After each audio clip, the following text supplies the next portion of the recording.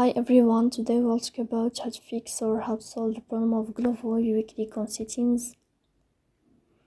Here in this list you can click on apps, default apps, app settings.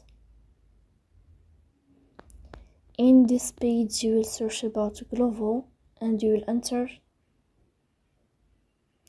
Here in this page of app info you can click on first stop and you can click OK. Here we'll enter to the window of storage. Then you can click on clear cache, but pay attention, don't click clear data because that can delete your account. In the end you can go to Play Store. You will search about Glovo. Then you can uninstall your app and you can install it again. So please don't forget to support us by like and subscribe. See you next time.